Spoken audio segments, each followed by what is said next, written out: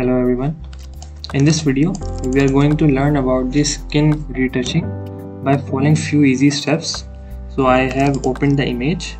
Now simply press Q and press B.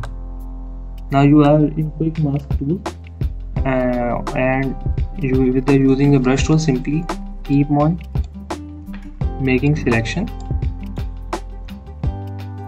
You are making selection currently. Okay, after ensuring the complete selection where you want the retouching of skin, press Q again and press Ctrl Shift I.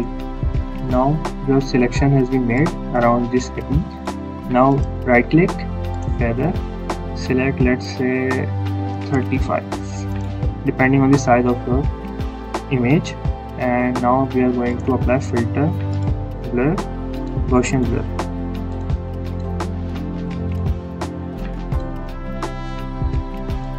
Now we have applied Gaussian blur over it.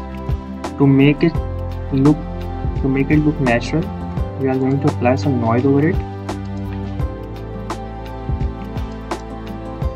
Keep on having a look at the preview as well,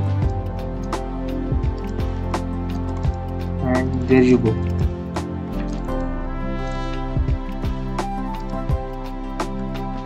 If you are still not satisfied, you can do some more adjustment, but I believe it is good. Look, this is the before and this is after.